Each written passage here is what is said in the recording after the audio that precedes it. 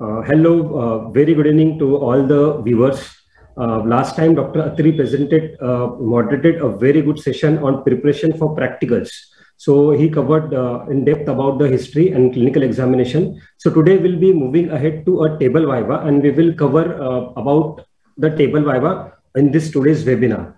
So let me, I would really like to thank Dr. N.H. Krishna and Dr. Narayana Pradeepa and our webinar moderator, Dr. Vijay Kumar Chetty sir. So he has really organized a very good platform, and this platform has been there since last 2 to 2.5 years, and it's been delivered every week on Thursday without any stop. So that's really commendable job on CCI team, and thank you very much for giving all of us an opportunity to be a part of this webinar. So today's topic is preparation for practical part 2. Today we have a panelist with us, Dr. Eema Chaudhary, Dr. Debasis Behera, Dr. Deependra Kumar Rai, Dr. P Arjun, and I'm your moderator, Dr. Mahesh Jansari. So I would take this an opportunity to introduce all of my panelists.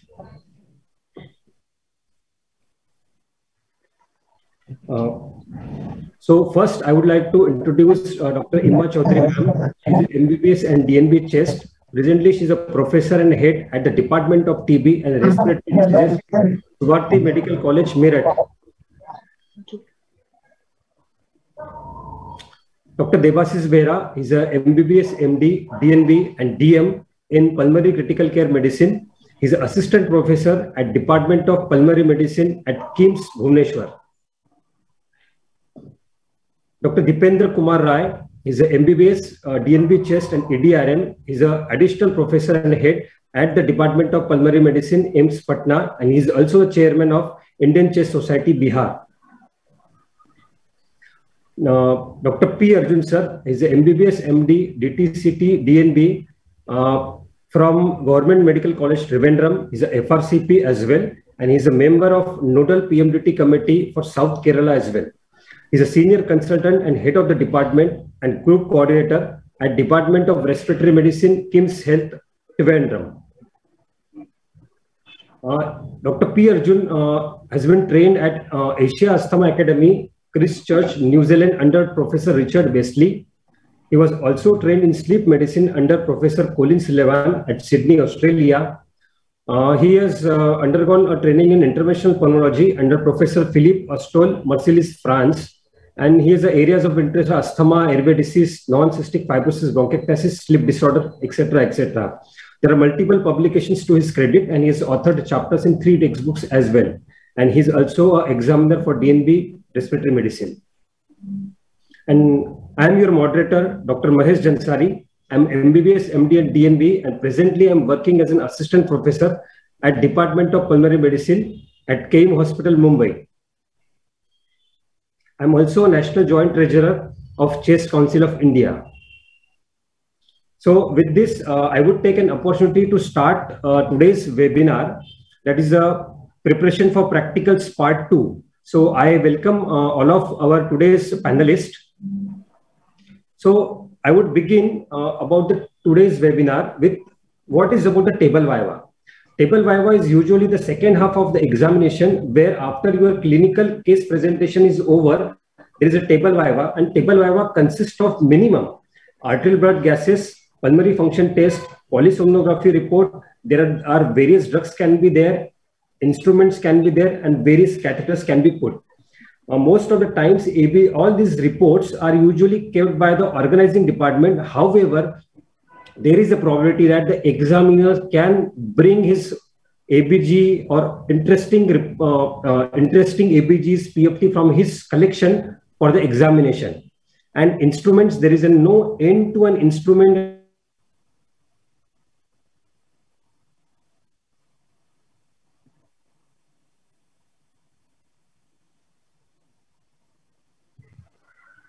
Mahesh, we have lost your voice.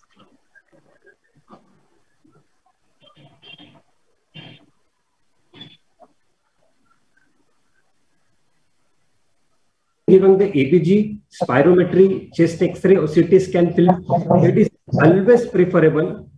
It is always preferable Actually, my net is not stable, so I'll switch off my video for a while. I'm extremely sorry for that. If it's ABG, spirometry, chest X-ray, and CT scan film, it is always better to have a clinical background.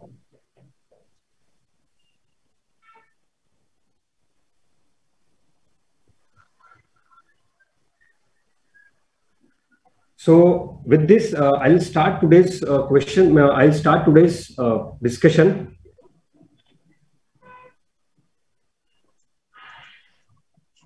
I have prepared a certain set of questions for all of our panelists, and we will try to cover as much as possible today in today's webinar. So my first question is for Dr. P Arjun sir. So this is regarding the spirometry, sir. So what will you see on spirometry report for validity, and what are the most important parameters to be read on the report? Thank you, Dr. Mahesh. Let me at the outset thank CCI for having included me in today's meeting. The question that is given to me is how to look into the validity of a spirometry and what are the parameters that one needs to look into. So when you have an examination, when you are given a spirometry report, there are only basically two things that one need to look into. Number one is what is the shape of the flow volume loop. We know that the flow volume loop, basically the shape is a triangle sitting on top of a semicircle. So there might be problem if the patient has not performed the spirometry well, we cannot actually interpret it. We have to see whether it has touched the baseline and whether the inspiration has been complete. That is point number one. The second thing that you need to look into is the forced expiratory time, FET, whether the person has blown out for 6 seconds or not.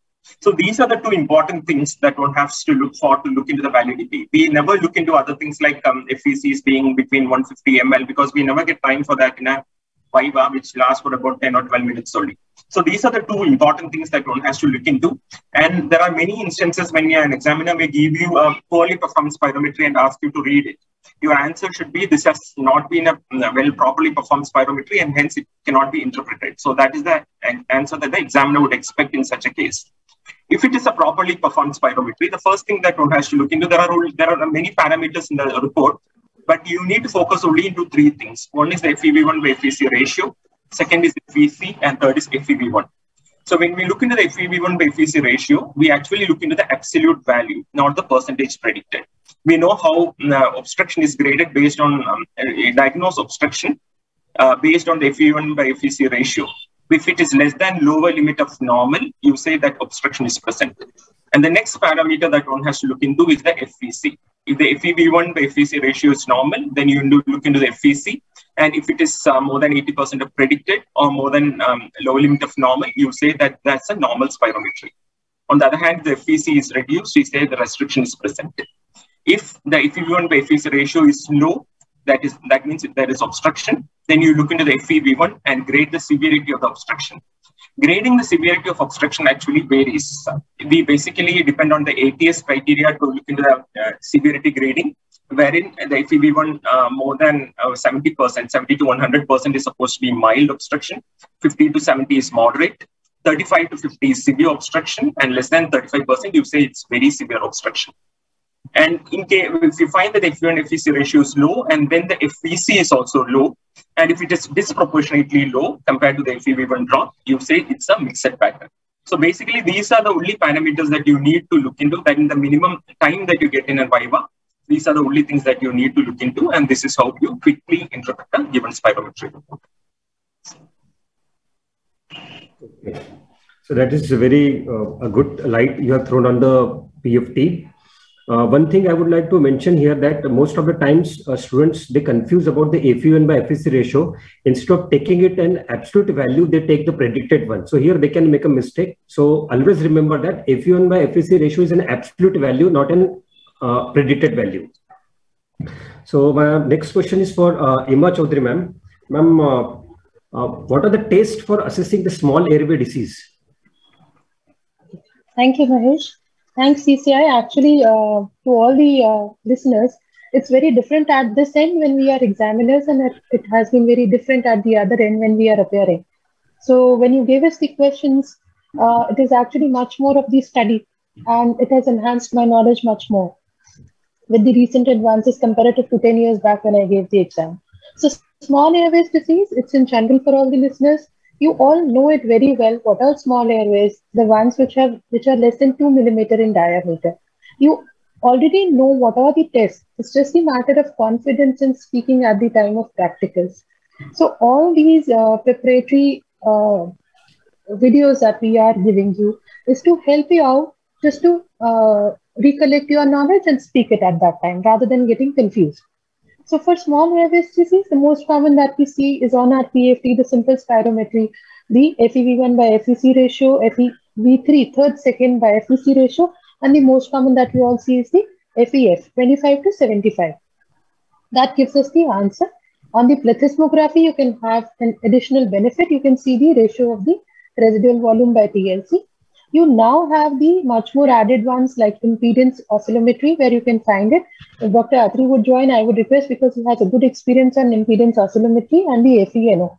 These two are the methods where you can always have more experience and you can always assess the small airways there also. But since we are not practicing, he would be a better guide for all that. Then you can have the inert gas washout methods. You can use the helium or the other gases. There you have the increase in the closing volume. And also you can use the phase 3 of the slope for assessing the small airways. Right? So in the exhaled nitric oxide method is the FENO method. Other than these, you can assess the small airways through the imaging. The most common would be the high resolution CT. Then you have further add-on like a hyperpolarized MRI. Then you have SPECT, PET, and scintigraphy. These are all to enumerate when you are answering the question so that you can score very well. That's all, Mahesh. Thank you. Yes. One of the questions which was asked to me during my DNB exam is that, doctor, if you are working in a village area and you do not have an facility of all these things, then how would you assess the small airways? So there are indirect method that we ask patient for a post-hoc analysis and we see how much is their drop. If the drop is more than 4%, then this is an indirect indicator that this patient may have a small airway obstruction in a case of obstructive airway disease. That's a good answer. So my next question is for Dr. Deependra Rai, sir. Can we assess pulmonary function without any equipment, and what are the bedside pulmonary function tests?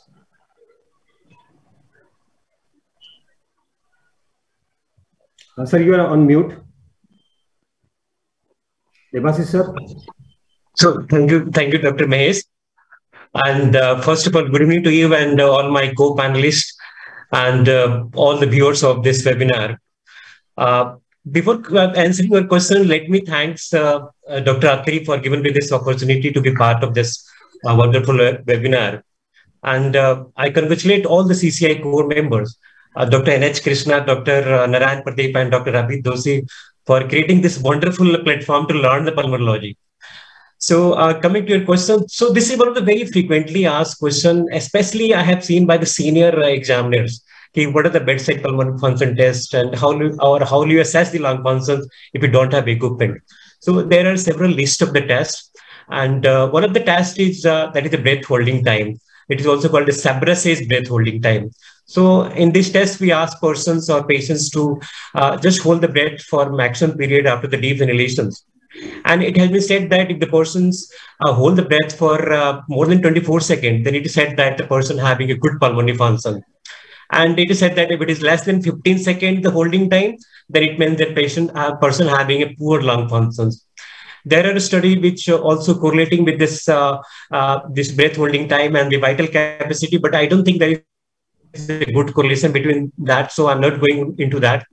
The second test that is generally performed, I have seen by the anesthetic people during the PSC checkup, just asking the persons to just do the counting in the single breath. So the single breath count test. So in this test, we ask persons to do the maximum counting in single breath. And again here, there is no cutoff defined, but one of the studies shows that if the person is able to count more than 21, then we can say that person having a good pulmonary function. The third test is the Snyder match blowing test. So in this test, we ask persons to just blow out the matchstick, which is kept at the distance of 6 inches or at the distance of 15 centimeters. In place of the matchstick, we can also put the blowing candle. If the person able to blow out the candle, then we can say that person having a good pulmonary function.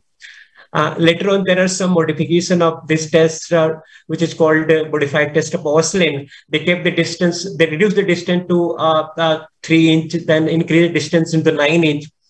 So all these are tests to assess the bedside pulmonary function test. Along with that, there is also the person or student can do the chest, measure the chest expansion. So if there is a restriction in the expansion, we can say that the person having restrictive pathology, if there is more expansion, then it may favor for obstructive disease. There is another test called, that is a forced respiratory time. So in that test, the person had to just, you need to just keep the stethoscope at the trachea and just ask patients to forcefully exhale for the maximum period. So if this period is prolonged, they again favor for obstructive disease. Other tests like the person's, after the deep inhalation, if the person able to cough out, then again, this is also one of the tests which say that person having a good pulmonary function. Even the bedside pulse oximeter is generally there. That is also one of the lung function tests, which assess both the cardiac as well as the pulmonary. So these are the different tests that can be performed at the bedside. Also bedside, you can use also right pictometer by which you can measure the peak expiratory flow rate.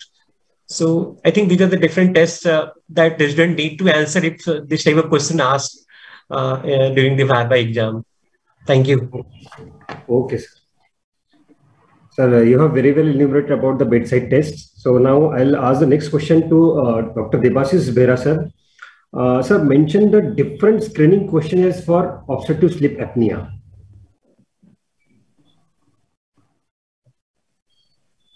So you're on mute, Debasis, sir.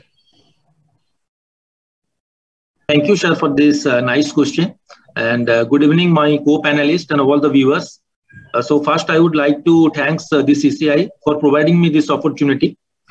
The question is that how to assess a patient of obstructive sleep apnea by sleep questionnaire. So whenever a patient of obstructive sleep apnea having clinical signs and symptoms of maybe excessive daytime sleepiness, snoring, irritability, witnessed apnea comes to us. So before going for this polysomnography, we have to assess the patients by asking some questions, which are basically known as the sleep questionnaires. A lot of questionnaires are there in literature, like this Epworth Sleepiness Score, Berlin questionnaire, Stop Bank questionnaire, then Stanford Sleep questionnaire, Pittsburgh Sleep Quality Index. But among all the questionnaire, in practical scenario, you usually prefer two questionnaire mainly. One is Epworth Sleepiness Score, and the second one is Stop Bank questionnaire. Basically, what Epworth Sleepiness Score is, in Epworth Sleepiness Score, we have to ask the patient who is suffering from maybe OSA, what is your chance of feeling this drowsiness or sleepiness while doing some activities, like he's traveling in a car, he's talking to someone else, he's sitting alone, watching TV, and grading that severity from 0 to 3. If he is normal, then it is 0. If he is having severe sleepiness, then it is 3. And 1, 2 is mild to moderate. And there are 8 things we have to ask. And for each point, we have to score from 0 to 3. The overall score is 0 to 24. So when the patient is having a Epworth Sleepiness Score of more than 10, then we can stamp that the patient is having excessive daytime sleepiness. Then another question we generally taken into consideration is Stop Bank questionnaire, basically STOP and BANG. S for snoring, T for tiredness, O for observed apnea, then P for pressure, that is if the patient is having elevated blood pressure, then B for BMI, A for age, N for neck circumference, and G for gender.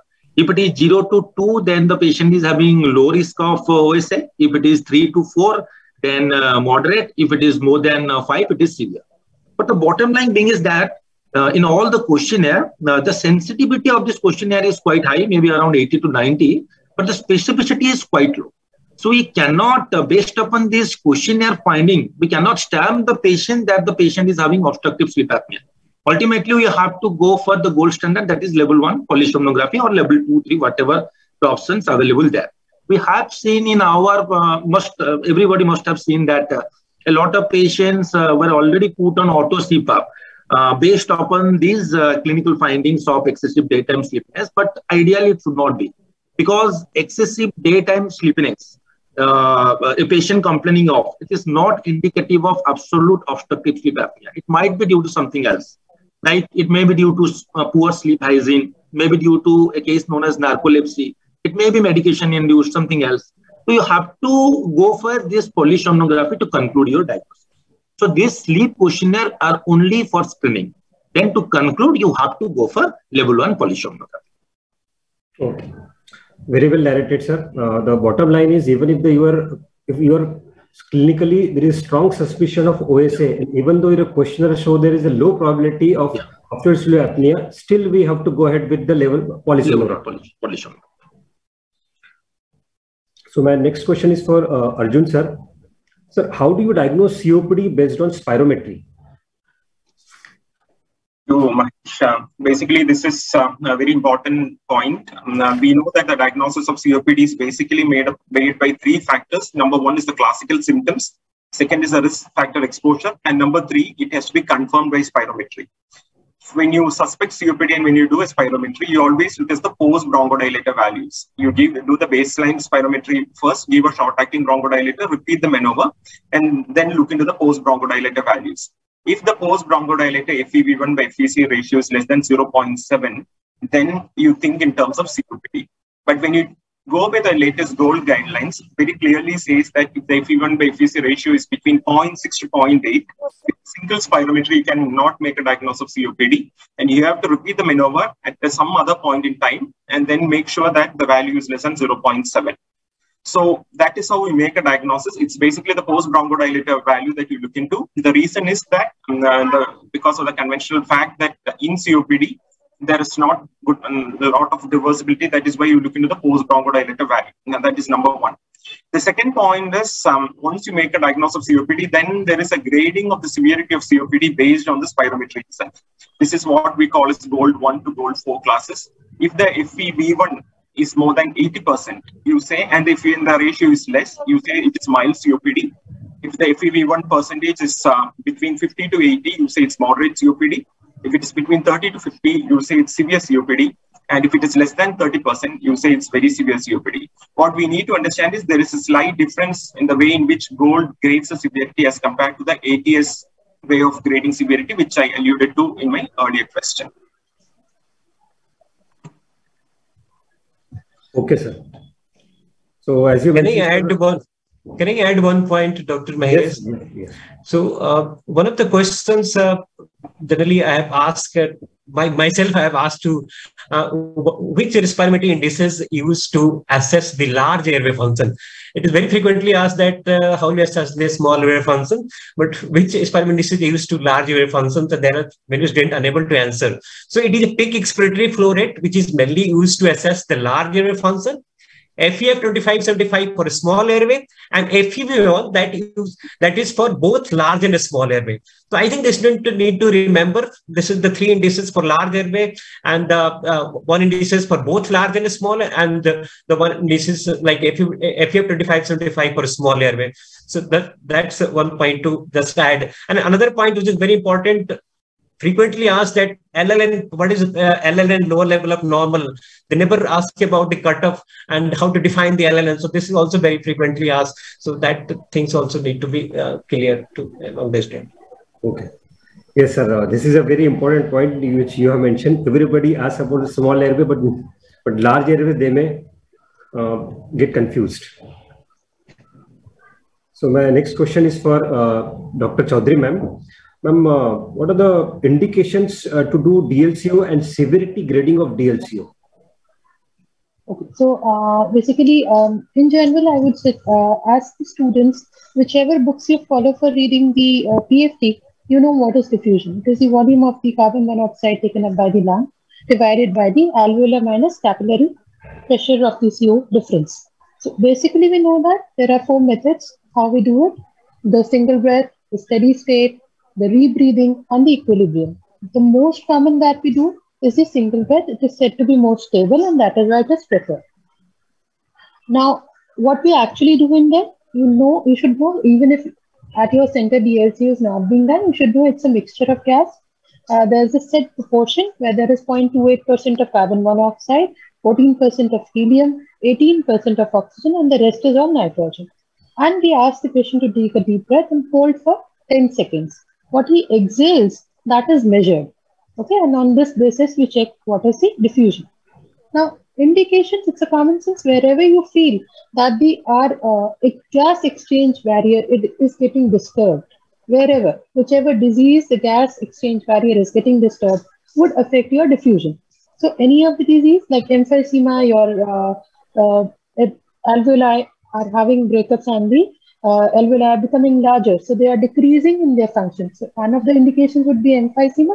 All the interstitial lung diseases, or wherever you feel that the parenchyma is affected so that the diffusion can get affected, all these diseases would come as the indications.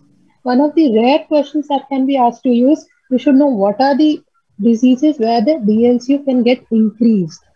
Now, this is where our main diffusion is based on what? We are seeing the carbon monoxide be diffused from one area to another. But there is a binding with the hemoglobin. So wherever the hemoglobin in the alveoli is increasing, any of the alveolar hemorrhage conditions, so Wegener's, Goodpasture syndrome, any of these would lead to increase in DLCO. This is one of the rare questions that can be asked or even can be in your MCQs, or even in the left to right shunt where the pulmonary pressures increase. So all these conditions would have a, wherever the blood flow of the pulmonary stature is increasing, would have an increase in DLCO. Wherever our gas exchange is getting affected, would have a decrease in DLCO. Simple concept rather than just having a rectify of the conditions. Thanks, Mahesh. Severity, sorry, I had to mention about the severity. So mild would be more than between 60% to, again, as I mentioned, you should know what is the lower limit of normal. Between 60% to lower limit of normal is the mild, moderate would become 40 to 60, and severe would become less than 40. This would be the severity grading. So I think I have covered the whole of the DLCO in this. Okay. Thank you. May I add one point, Mahesh? Yes. Yes. Yeah. I mean, apart from all the indications that ma'am said, there is one more indication where DLCO is commonly used, that is for pre-operative assessment before lung resection. So you can actually predict the risk of post-operative complications based on the DLCO. If it is less than 40%, there is a high chance of post-operative complications. So that is yet another indication too. Thanks for adding. I did miss it. Yes. And again, some of the patients usually referred to government hospital for fitness for work, to join the work. So if patient does not qualify clinically, even if he does not qualify from the spirometry criteria, then the next thing which we have to go ahead is the CPET. So this is the question can be asked to students. So my next question is to Dr. Debasis Rai. How to define common lung volumes and capacities?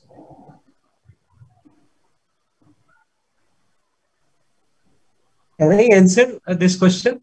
Yes, sir. Debasis, sir. Like, can I answer, Dr. Mahesh, myself? Yes. Deependra. Okay. So this is again a very important questions and very frequently asked. And I have seen many students not able to define. Although we have read in from the first year in physiology chapters how to define the various lung volume, but students not able to define. So there are basically 4 volume and 4 capacity they need to remember. And this 4 volume, the one is the tidal volume. So what is tidal volume? So it is the volume of air that we breathe in and breathe out during the normal respiration. So that is basically a tidal volume. What is the residual volume? So it is the maximum volume of air that we can retain in the lung even after the maximal expiration. So that is the residual volume. What is ERB? So it is the maximum volume of air that we can exhale even after the normal expiration. So that need to remember the student. After normal expiration, the volume of air that we can still exhale after the maximum exhalations. And similarly, the IRB, that IRB, inspiratory reserve volume. So it is the maximum volume of air that we can inhale after the normal inspiration. So that is IRB. So these are the 4 volume. And coming to capacity, so there are 4 capacity they need to remember. If you combine all the 4 volume, it means this is the total lung capacity. If you're combining the 3 volume except the residual volume, it is the vital capacity. If you're combining this expiratory reserve volume and the residual volume, that is a forced residual capacity. And if you're combining this IRB with tidal volume, that is inspiratory capacity. So they must know, I think, this 4 volume and 4 capacity. There is no excuse for that. They need to define this, this 8 terminology, I think, during the exam or during the Bhava. Okay. Thank you. Yes. And there can be a different questions, permutation, combination, all these lung volumes and capacities, where the lung volume increases, where the lung volume can decrease, where the FRC can increase, where the residual volume can increase. So everybody should be prepared for such kind of questions. So my next question is to Dr. Debasis. I'll just change now from little from spirometry to ABG. So conditions that which are the conditions that invalidate a ABG result? Dr. Debasis. Thank you, sir. Sir, actually, it's a very practical question, I must say, because we often draw the ABG and give it to our patient attendant or maybe the ward boy, being completely unaware that when it is being done and in which condition it is being done.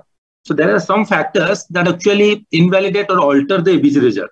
The first and foremost thing is the time period between the drawing of the arterial blood and the test being done. So ideally, if we are not, if we are giving the sample as like that without ice preservative, then ideally it should be done immediately. If you are giving it in a ice packed sample, then you can delay up to 30 minutes to 1 hour. So what happens if you will not do it immediately? Actually, this oxygen PO2 value becomes low because oxygen diffuses out of this plastic syringe. And due to metabolism, this carbon dioxide concentration might increase. So delay in time, PO2 will decrease, PCO2 will increase. So ultimately, the pH will fall.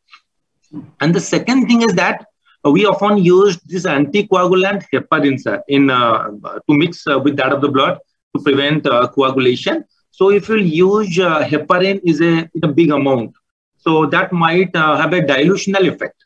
And heparin itself has some acidic properties, so it might alter the pH result. And sometimes if we are using this electrolytically imbalanced heparin, it also affects the potassium and calcium value also. Then a common mistake we usually do is the air bubble. Before sending the sample for lab investigation, we should ensure that our syringe is free of all the air bubbles. So if some air bubble will inside the syringe along with your arterial blood, that might also affect your PO2 and PCO2. So what happens if some air bubble will remain inside the arterial blood? So obviously the PO2 will increase. If your patient is hypoxemic, we know that the ambient air has a PO2 value of around 150-60. So if the patient is hypoxemic, so obviously there will be a false elevation in PO2. And PCO2, not much difference, but it will slightly decrease. But there will be a false elevation in PO2. Then fourth thing, we often see that our nurses become taking a lot of prick to the patient while drawing the arterial blood. So patient become very anxiety, become very nervous or anxiety and started becoming hyperventilating. So in that condition, the CO2 level might fall, leading to a false sense of respiratory alkalosis. So these are the 3 to 4 factors, like the time between the drawing of blood to the test, second being a heparinized sample, third is our large air bubble, and fourth one is this over anxiety or hyperventilation. That should be taken into consideration. And when the last thing I must say, when the patient is on a ventilator and we are drawing the arterial blood sample for investigation, then the ventilator settings must be ensured. And minimum FiO2 you have to tell. There is no point of reading the ABG unless and until you are not knowing that with how much FiO2 my patient. And the second thing is PEEP. These 2 things should be written on the ABG report, in which PEEP and what FiO2 my patient ABG has been doing. If anyone has to add something, please, they can add. Sir, invalidity of ABG. So at the beginning of this webinar, I mentioned whenever you are given the ABG, it is always preferable to ask what is the clinical scenario. Yeah, definitely, sir. So sometimes there is a patient who is having interstitial lung disease. Patient has come in respiratory distress and his PO2 is found to be 120 on room air. So this is an indirect evidence that this can be an air bubble. Sometimes patient's pH is around 7.35, 7.36, PCO2 is 40, and PO2 is normal. And we said there is an acidosis is seen. However, the patient is not having a clinical scenario like that. Then we have to indirectly see that there can be a over heparinization of the ABG syringe. So these are the indirect evidences which we have to keep. So the bottom line is always and always ask for the clinical scenario. Clinical scenario, definitely, I agree, sir. Fair enough. So my next question. One point I would like to add. Yes, sir. It is only important to take a smaller syringe. What I have seen, the people take a 5 ml syringe like that. Yes, that also affects. You take a small syringe, it should occupy at least 50% of the syringe. So that is the ideal way to take the ABG. Thank you. Sir. I agree. So my next question is for Arjun sir. What are the various types of NIV masks and how do you choose the right NIV mask? Thank you. This is another question which is usually asked in the instruments part of the Viva. You may be given you may be given a mask and asked to identify what sort of mask is it. So basically, there are two things one needs to understand here. Basically, we can look into the mask in two ways. Number one, you have a mask which covers the nose and the mouth, which is called an oronasal mask, and then you have a mask which covers the nose alone, which is called a nasal mask. For acute conditions in emergency, we always use a full face mask and an oronasal mask. That is point number one. The second point is the nasal mask is virtually reserved for chronic co-ventilation. So when we talk about the full face mask, there are actually two types of full face mask. And this is something which you are asked to identify. You will be given a mask and asked to identify what type of full face mask it is. It could be a vented mask or it could be a non-vented mask. The basic difference is where you use it. In a vented mask, there is an outlet for the exhaled air. So you use a vented mask when you use a single tubing circuit to the NIV. If you're using a double tubing circuit, then you always use a non-vented mask. So the basic way in which quickly you can identify these two is by looking into the color of the elbow of the mask. If the elbow is white, it is a vented mask. If the elbow is blue, it is a non-vented mask. That is how you usually identify this. So this becomes important. So this is something which is usually asked when you're given this mask. So that is the point which I wanted to convey, how to differentiate between these two masks. Okay. So the color coding which you mentioned was really nice. I wasn't aware of it. Agreed. Even I was not aware of it. Thank you, sir. So my next question is for Eema Chaudhary, ma'am. That is very important, I think, because it should not be a wrong combination. Otherwise, what happened, there is increased CO2 rebreathing, so patient may go to the hypercapnia. So in the single tube, you can't give this non-vented mask. In the ICU ventilator, double lumen tube inspirator experience, you can go with the non-vented mask. But in the single tube BiPAP, it was always good to use this vented mask to reduce the CO2 rebreathing. And that is also called the leakage occur through a Gleason port is called the intentional leakage. Sometimes say that I would stop all the leakage. It is not like that. The leakage occur through this vented portion. It is an intentional leakage, and the non-intentional leakage is leakage which occur around the marks. So basically, we don't want this non-intentional leakage, but intentional leakage is okay. We can't do for that. That is helpful. Thank you. So my next question is for... I'm still connected, though the video won't come because the light has gone. So never mind. Go ahead with the question. Okay. So Eema ma'am, the question is for you. How do you initiate NIV for a patient who is in emergency room, who presents with COPD exacerbation and type 2 respiratory failure? Okay, thank you for the question. Since my thesis was in NIV, so I would like to mention a few basic things that everyone should know. And this is apart from what you answer in the question, this is on your practice basis. One is you should always know the indications and contraindications. So you should always be sure that there is no pneumo, because NIV should not be put in an undrained pneumothorax case. Second is you are not delaying the use of a mechanical ventilation if the patient is deteriorating in just having this in your mind that we have to use the NIV. So this delay would actually harm the patient. Now, in general, whenever we have the BiPAP or the CPAPs, you should know that the CPAPs, the basic two indications are the cardiogenic pulmonary edema and the obstructive sleep apnea. So in every other condition, we prefer to give BiPAP. BiPAP, as you all know, is a bi-level. So we have an inspiratory and the expiratory pressures.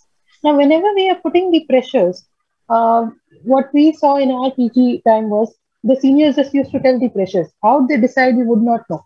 So we learned over the time, even if they say higher pressures, you have to be sure that high pressures cause claustrophobia to the patient, and your patient would become more phobic, in addition to their dyspnea and their additional effort and the respiratory rate. So this would create a havoc. So always start from the lowest EPAP and the IPAP. Now, in certain machines, it would be 4-4. Certain machines, IPAP would be lowest 6 and EPAP would be lowest 4. So you can put those settings on the BiPAP. Never directly put the mask on the face of the patient. Always make the patient feel on the hand that this is the pressure we would be feeling. You would feel like this on your face. Let the patient agree to it. Then hold the mask at a distance and let the patient feel the pressure. Okay. Once the patient has adapted even to this, then ask the patient to hold the mask in front of his face and you just adjust the strappings from behind. This is the ideal way of doing. Your patient would exactly comply if you do this way. But if you ask the sister to put it and they directly put it without even explaining to the patient would run off, try to throw the mask, and the situation would become worse. Now, if the patient has started adapting, observe over the time and slowly you increase the EPAP and the IPAP. So once the patient has adapted, increase the IPAP by 2, observe whether the patient is able to tolerate, then go to the EPAP settings, increase by 2, again watch. So you have to see what are the best settings in which the patient is compliant to it, both in IPAP and EPAP. Too much high EPAP would also make the patient uncomfortable. So you have to see to it which is the best way the patient is having respiratory wise, saturation wise, all your use of accessory muscles, all this has to be evaluated when you are going through these settings. And the best settings you yourself can judge and then fit on to those settings.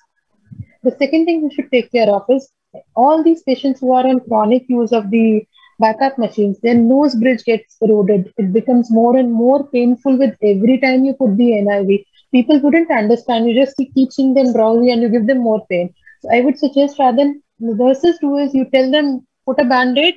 What they keep on doing is put a gauze. Or jaise mask teda hoga, they keep adjusting with it.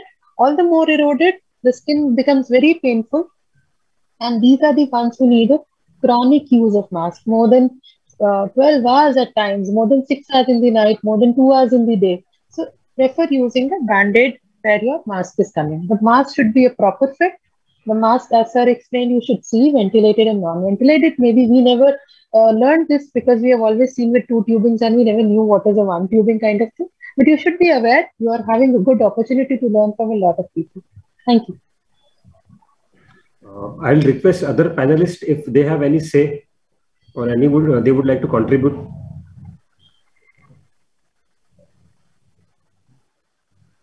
So one question very frequently asked, especially in the related with the NIV, what are the troubleshoot in the NIV? I don't know this questions. This is very frequently asked question. What are the different troubleshoot while using the NIV? And most common troubleshooting is that is the issue of the leakage. Then patient ventilator asynchrony, which could be as a missed trigger or double trigger. So all these questions that can be asked, and this question answers should be also prepared the students. Thank you. As Madam has mentioned that you should start from the lower pressures, see how the patient tolerates, and then stepwise you increase. So the one of the question is frequently asked, how much to increase, how much to go up to. The answer is that you should target a pressure which will achieve your target ventilation in patient. So that pressure you have to achieve. And you have to monitor the patient clinically. And if required, you have to repeat the arterial blood gas analysis to assess how much is their improvement. Okay. So my next question is for Deependra Rai sir. Sir, what are the types of nebulizers and which is the ideal one? And which type is used to give nebulized antibiotics? Okay, so just a week back, types of nebulizers. So just a week back, there was a wonderful webinar on this nebulized antibiotic by CCI. So there are basically 3 types of nebulizer. The oldest one is the jet nebulizer, then ultrasonic nebulizer, and the third one, the recent one, that is a vibrating mask technology. So the jet nebulizer, we all know that it is based on the principles of jet, here in which we pass the pressurized gas through the small orifice. And it is very noisy. You know, this is one of the drawback of this jet nebulizer. Vibrating mesh is a recent one, and there are several advantages of that, other than the cost factor. So it is the residual volume is very less, and if you give the treatment, duration is also very short. So if you can give the drugs in very short period of times, and there will be also lesser residual volume. It is less than 0.2. So we can, I don't know, I think it would be better to give this antibiotic through vibrating mesh, because there will be less wastage of the drugs. This is the costly drugs, and there would be also, the viability would be better with this vibrating mesh if you are giving the antibiotic. I just asked the other co-panelists if any others view on that. No, you are right, sir. The only other point is that when you use a vibrating mesh nebulizer, the nebulization time is also shortened, because it's more effective. So you can finish off the solution in a quicker period of time as compared to the jet nebulizer. And one of the problem with ultrasonic nebulizer is that with the time it is said that the solution temperature increases, and that can denature the drug formulations. So that may be lead to less effectiveness of that.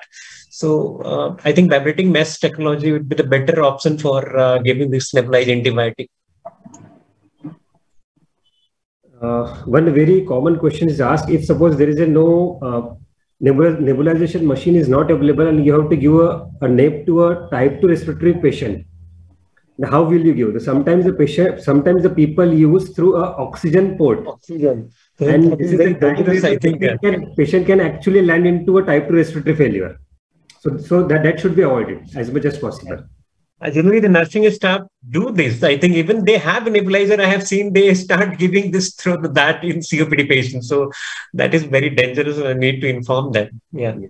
Yeah. So all these nurses in the respiratory units have to be taught that any patient who has had a label of COPD, even if there is a confusion, or you see ABG में CO2 is increased, do not give nebulization with O2. Titrate the O2 according to the requirement of the physician, and you can put nebulizer mask on the top of it and give with the nebulizer. So they have to be, or you have to write in bold on all the notes. Yes. So that they comply with it. I'm told that you cannot give to any patient. Agree. In my respiratory unit. One more point, Mahesh. Something which is known, but all the PGs need to know is that when you have a patient with acute asthma, and you don't have a nebulizer, or the nebulizer is not working, what is the alternative? It is to use a spacer device and give 4 or 6 puffs of short-acting beta-2 agonist, which is as effective as a nebulizer. Yes, sir. One more question often asked in our practical examination: how much puff in a PM-DI is equivalent to 1 nebulization? That is probably 6 to 8 puff, probably. 6 to 8 puff in PM-DI is equivalent to 1 respule of the nebulization. This is most often asked in practical examinations. The effect of MDI with spacer versus the nebulization is same, only that with the nebulizer, the drug deposition is more, probably side effect can be more. So my next question is for Debasis, sir. Sir, enumerate the various levels of sleep study and indications for various levels. So basically, theoretically, there are 4 levels of sleep studies. One is level 1, 2, 3, 4. But practically, whatever is available, people are going for that one, maybe level 1, 2, 3, 4. But there exists some basic difference between all these 4. So level 1, what does it mean by level 1? It is an in-lab and attended polysomnography, sir. So in-lab, what do I mean by in-lab? The patient has to go to the sleep lab. It may be in a hospital or somewhere else. And attended mean one doctor or maybe a technician has to be there throughout the night. So that is in-lab and attended polysomnography. That is the level 1. And in level 1, we generally take 7 parameters. 4E. One is EAG for our brain activity, EOG for ocular activity, then EMG for muscle activity, and ECG for heart activity. Then for effort, we have to use thoracic or abdominal belt. And for airflow, we have to use nasal cannula or nasal thermistor. And for saturation, you have to see for pulse oximetry. So level 1 is the best level of polysomnography because all the parameters are there. The advantage being is that, sir, we can identify the sleep states, whether it is a REM sleep or non-REM sleep. If at all it is a non-REM sleep, whether it is N1, N2 or N3. And at the same time, if titration is required, then the manual titration can be done in the level 1 polysomnography, as the technician or doctor is there along with the patient. Then level 2 is, sir, it is, we have to use the 7 parameters, but it is a unattended polysomnography. Just you have to put the lead to the patient and has to see the report in the morning. Then level 3, sir, we have to use 4 parameters basically. One is for effort, one is for flow, one is for saturation, and one is for heart rate. And level 4 is we have to see only 1 to 2 parameters, maybe saturation and heart rate. So most of the centers, what we have seen, we all must have seen that people are going for this level 3 polysomnography, which is a home sleep testing, we can say in practical words, because people are coming with this sleep report in which sleep stages are not there. Only the events like apnea or hypopnea are like that. So this is a level 3 polysomnography. So practically we can divide, sir, this apart from this level 1, 2, 3, 4, there are 2 kinds of sleep studies we must say. One is in-lab, one is home sleep apnea testing. So when we can go for home sleep apnea testing is basically level 2 or 3. So when the pre-test probability of your sleep apnea is moderate to high, you can suspect that yes, my patient from the questionnaire maybe or clinical signs and symptoms, you can assume that my patient is having severe chance of moderate to severe apnea. Just to conclude, I am doing my sleep study. So in that case, we can go for this home sleep apnea test. And when the patient doesn't have any comorbidities like hypertension, heart failure, severe diabetes mellitus, or any concomitant other sleep disorders like parasomnia, periodic leg movement disorders, insomnia. So if these parameters are associated with the patient, then ultimately you have to go for level 1. Level 1 is the best. If you are suspecting that my patient might have been suffering from obstructive sleep apnea, you are not sure, and you have to, and your patient is having a lot of comorbidities, then level 1 is the best sleep study. You have to go for detailed evaluation of the sleep stages. What are the events? You can manually titrate also at the same setting. And in the titration also, you can go see whether my patient has achieved REM sleep or not, like that. So level 1 is the best sleep study, but most of the people are coming with the reports of this level 2 and 3. Sir, very well mentioned, sir. The investigation of choice for obstructive sleep apnea is level 1 sleep study. Yes, sir. But in a resource limited setting, you do not have an access to a level 1 study, then you can take the help of sleep questionnaires. If there is a moderate to high probability of obstructive sleep apnea, then you may consider doing level 2, level 3. But it is always advisable that you should go ahead with the level 1 sleep study. Level 1, sir. So next question is for P Arjun, sir. Sir, can you enumerate some nebulized antibiotics, their indications and precautions for use? Thank you. This is actually taking forward from what Dr. Deependra Kumar had said. So when we talk about nebulized antibiotics in respiratory medicine, the first and foremost condition that comes to our mind is bronchiectasis. Now, non-CF bronchiectasis is the commonest condition where we use nebulized antibiotics. And in bronchiectasis itself, there are actually 3 different situations where you tend to use nebulized antibiotics. Number 1 is a patient who has 3 or more exacerbations per year. That would be an indication to use nebulized antibiotics. Number 2, a patient who has fewer exacerbations, but Pseudomonas is being isolated.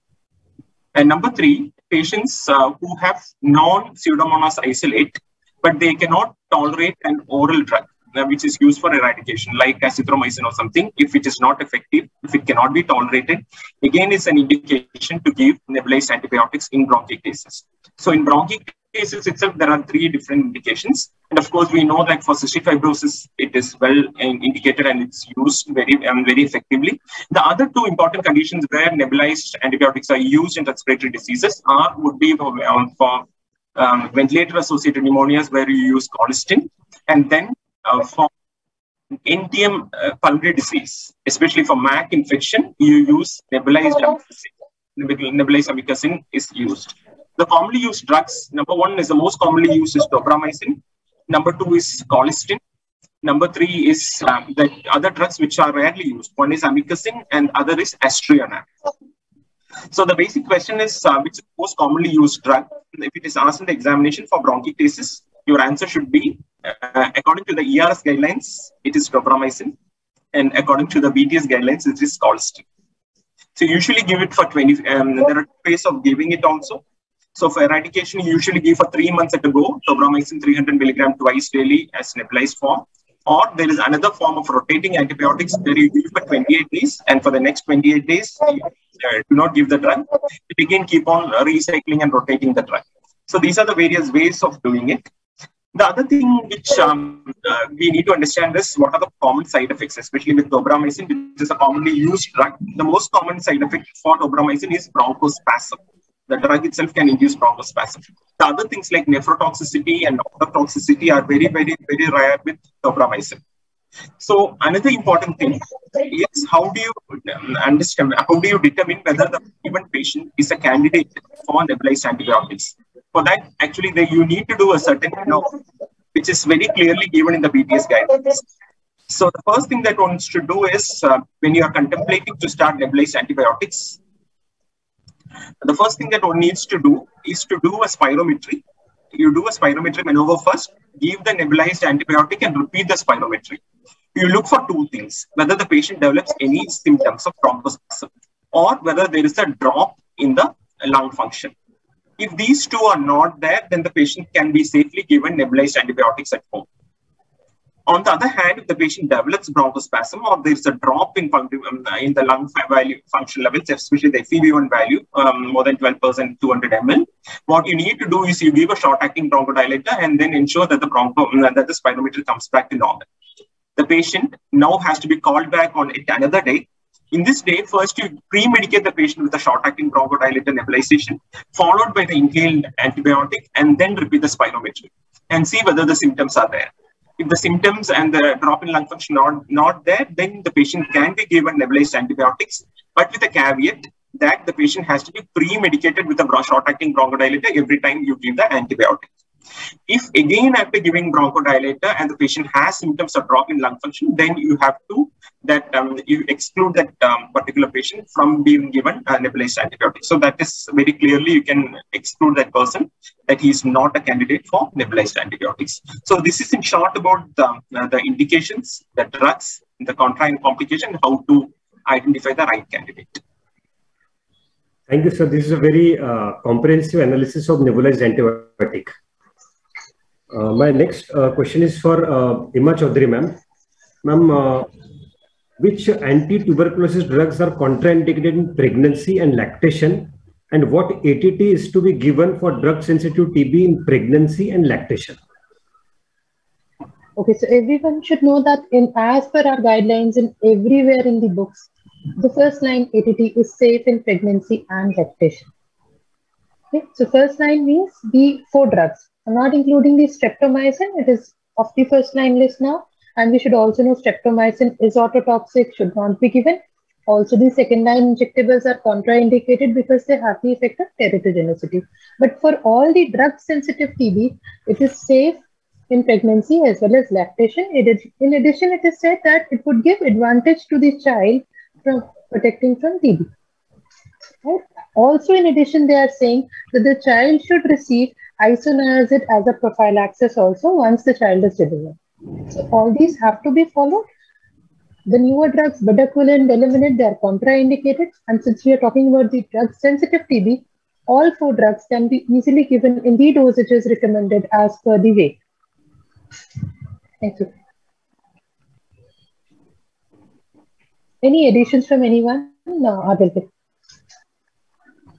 Before removing the streptomycin from the first line drug, there was a question. If a lactating mother, can she be given a streptomycin injection? So the answer is she can be given streptomycin injection as streptomycin is not secreted in milk. So most of the times people tend to say that it is a contraindicated. So this is the catch for students. So my next question is for Deependra Rai sir. So mention agents for the pleurodesis, complications during the pleurodesis. Deependra Rai sir. Thank you. So this is also a very important question. Generally, the pleurodesis agent kept on the table and asked about the question related with the pleurodesis. So pleurodesis is basically a procedure in which we obliterate the pleural space to prevent the recurrent pleural effusion or recurrent pneumothorax. And the most common indication is the patient with a malignant pleural effusions. So how we generally do so in that procedure, we inject some fibrogenic or sclerosing agent into the pleural space, which produce intense inflammation in the pleura, and that lead to a symphysis of this visceral parietal pleura or approximation of this visceral parietal pleura. So this is the most common indication in the malignant pleural effusion, and there are several agents that have been used. And the agent use vary across center to center depending upon the availability of the drugs. None of the agent is ideal. The ideal agent is said that those who are easily available, it should not cost too much. It should be free from side effect. But the different center, they have used different agents. In my center, I am personally using the betadine more frequently rather than the talc. So the agent, there are different agents like most commonly the talc used, which is used in two forms, generally talc slurry and the talc powderages. The talc powder is generally used during the medical thoracoscopy through the atomizer we are doing, and the talc slurry through generally putting through the chest tube. The other agent like silver nitrate, many antibiotic, doxycycline, minocycline, even erythromycin that has been evaluated for the pleurodesis, and like silver nitrate, bleomycin that has been evaluated in many trials. Silver nitrate, many anti-neoplastic drugs that have been also evaluated, Corynebacterium parvum that have been also evaluated. So there is a long list of this. There is no need to remember this long list, the commonly used agent that you need to remember. So these are the different agents that are used for the pleurodesis. Okay, sir. So my next question is for Debasis Behera, sir. What are the parameters we need to see on a sleep report as a pulmonologist in sequence to diagnose a case of sleep disordered breathing? Can I add one point before that question? Can you add one point that is very important, yes. Especially like the side effect of this pleurodesis? One of the very frequently concerned that, especially with the talc, patient may develop acute respiratory failure or ARDS-like situation, and it happened. There are case reports, and especially it is said that when the particle size is small and if the dose of talc is more than 5 grams, then there is an increased risk of acute respiratory failure. So this is an important side effect, I think, that need to remember because the examiner can ask then which one is the fatal side effect that can occur during the pleurodesis. Otherwise, the other side effect, simple, due to the inflammation that can occur, fever, chest pain, or because inflammation also associated with the coagulation cascade activation. So it also risk of pulmonary thromboembolism, or of course the risk of infection is there. So maybe converted pleural effusion into the empyema. So these are the different side effects. But the important one is to remember that there could be a risk of ARDS with the use of talc. So that question is very frequently asked by the examiner. Thank you. We have both French grade and American grade talc. So that is how you differentiate that. The US talc is smaller size and it is more notorious to produce ARDS. The French grade talc is larger size and it's much more safer. Okay. Thank you. Sir, next question, as I mentioned to Debasis Behera, sir. What are the parameters we need to see on a sleep study report as a pulmonologist to diagnose a case of sleep disordered breathing? This is a very practical question, sir. Maybe in the practical examination, everybody is asked to read a sleep report. So being a pulmonologist, we often came across cases of sleep-related breathing disorders. Less often these insomnia and narcolepsy like that. So the first and foremost thing you should see while studying a sleep report, you have to first see whether it is a diagnostic study or a split night study. So diagnostic study, basically, it is used to diagnose only a case of obstructive sleep apnea. And what is split night study? In the first half of the night, you can go for your diagnostic study. And in the next part, if your patient is having obstructive sleep apnea, then you have to go for this titration. Maybe manual or maybe auto CPAP level of titration. So first you have to see whether it is a diagnostic or split night. If at all it is a diagnostic study, then you have to see this RDI or AHI. What is RDI? It is a respiratory disturbance index per hour. So if your RDI is less than 5, then it is normal. So, and if it is 5 to 15, it is known as mild variety of OSA. 15 to 30 moderate. More than 30 is severe. So that is the diagnostic person. From the diagnostic person, you can know whether my patient is suffering from this obstructive sleep apnea or not. And then some other parameters you should look for, that is the minimum saturation the patient has shown in the PSD report throughout the night. Why it is important? Because we often came across some patients during the diagnostic portion, they desaturated up to 60, maybe 65. The more severe is the desaturation, more is the dangerous for that patient, because those with compromised heart function, such a level of hypoxia might precipitate arrhythmia. That you have to keep in mind. So minimum saturation the patient has achieved during the diagnostic or therapeutic portion, that has to be noted. And the minimum heart rate also, like the level of bradycardia, if your patient is going up to 40, 45, that is also an alarming sign for that patient. So these are the things that you should look for. And another thing you should look for is sleep efficiency. So what I mean by sleep efficiency, it is the amount of time that the patient has slept out of total time in the bed. Suppose your patient has slept for 3 hours out of 6 hours in bed. So this is basically the sleep efficiency is around 50%. So that might be due to frequent awakening due to obstructive sleep apnea, or maybe some other disorders like insomnia. And while tracing the therapeutic portion, that is the after going for a diagnostic study, if your therapeutic portion titration study has been done, so you have to see for the pressure requirement for that patient. So how you have to see for the pressure requirement? You have to select the optimal pressure at which all the events got eliminated for that patient. Basically, the aim of therapeutic portion is to eliminate all the events starting from apnea, hypopnea, desaturation, or snoring. So you have to see at which pressure all the events got eliminated. If you're at 11 centimeter of water, all your events got eliminated, then the pressure requirement for that patient is 11 centimeter of water. And if your patient is having higher level of pressure requirement, then you can split the CPAP into bi-level CPAP. Suppose your pressure requirement is 15, then you can split to EPAP of 10 and IPAP of 15. That again, you have to see at which pressure the apnea got eliminated.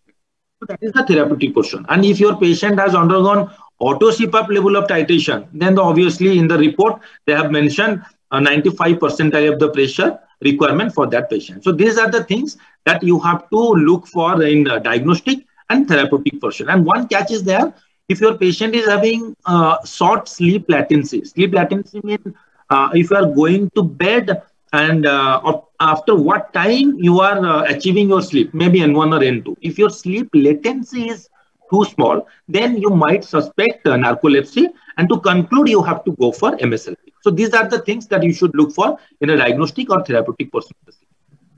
Mahesh, may I add a couple of things to what Dr. Yes, sir, definitely, sir. You are welcome. So one is, as I said, it's very important to look into that oxygenation and the oxygen levels. Yes. Because you have 2-3 important parameters that often one looks into. One is the nadir saturation or the lowest saturation, which Dr. Debasis mentioned, that has to be very specifically looked into, as is the mean saturation. And you have something else which is called the hypoxemic burden. That is the time in sleep in which the saturation has been less than 90%. Now, why is it important to look into all these things? The lowest saturation is very low. Actually, it's a pointer that that particular patient can develop acute complications of sleep disordered breathing, like acute coronary syndrome, arrhythmias, stroke, etc. On the other hand, if the mean saturation is low, is less than 90%, and the hypoxemic burden, that's the time spent more than the in which the saturation has been less than 90% is quite high, that means those particular patients are at more risk of developing chronic complications of sleep disordered breathing, which pulmonary hypertension, stroke, other conditions like that. So that is the importance of looking into it. The other thing regarding the heart rate, as he said, the lowest heart rate is important, as is the highest heart rate. This is what we call the tachybrady oscillation, that the heart rate varying between going to less than 50 and going above 100.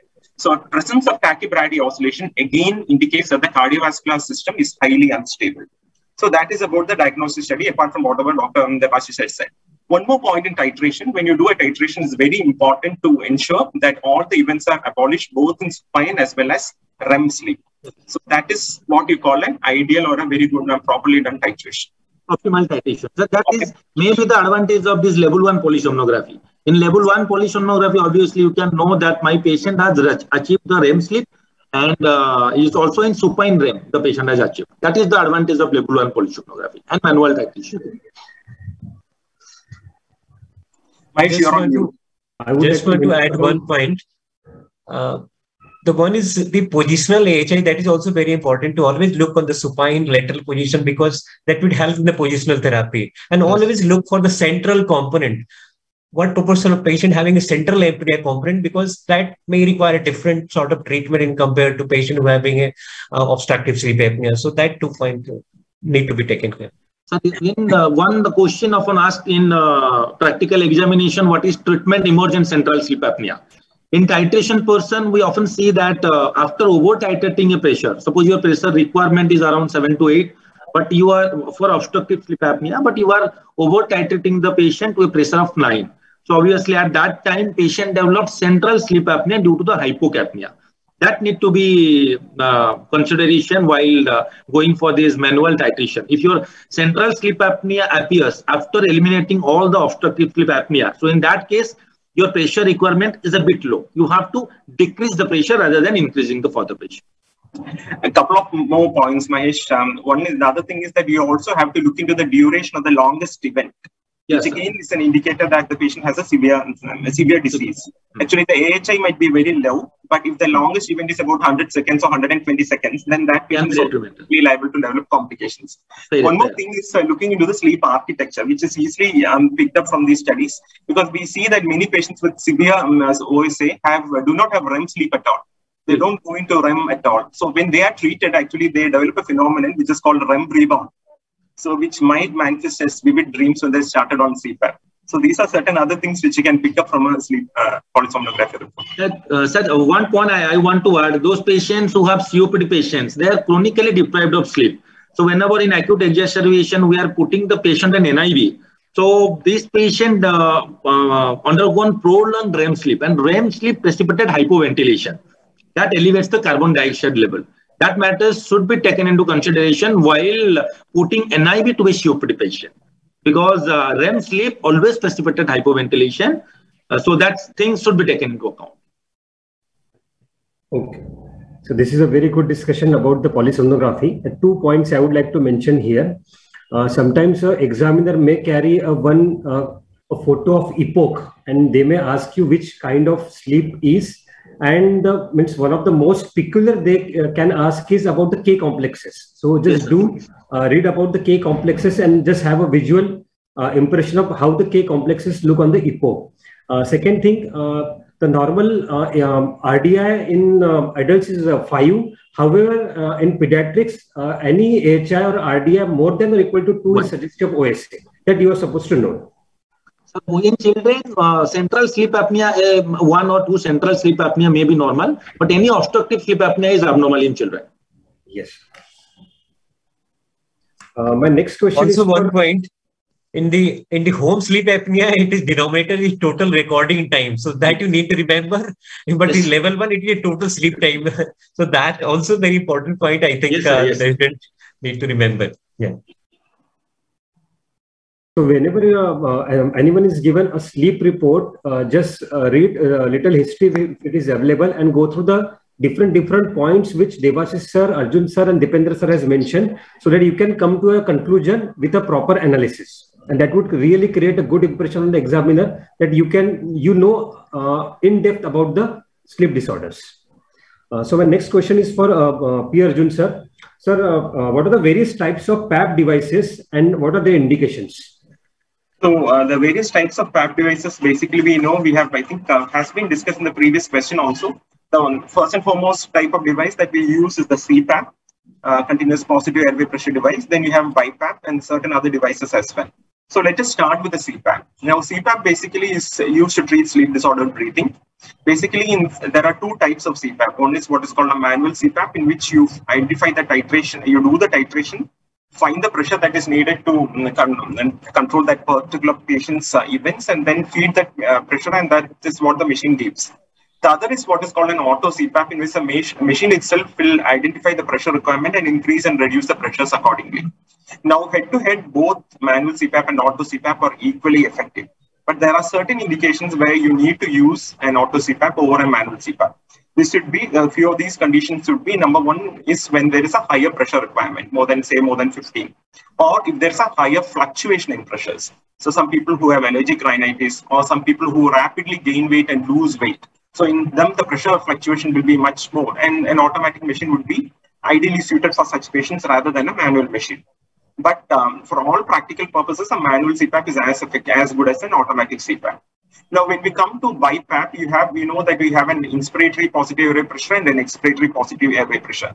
BiPAP basically comes in 3 different types. You have a spontaneous mode or an S mode, ST mode or a timed backup, and then you have a T mode. T mode, we'll just forget that. For our discussion today, we will focus only on S mode and ST.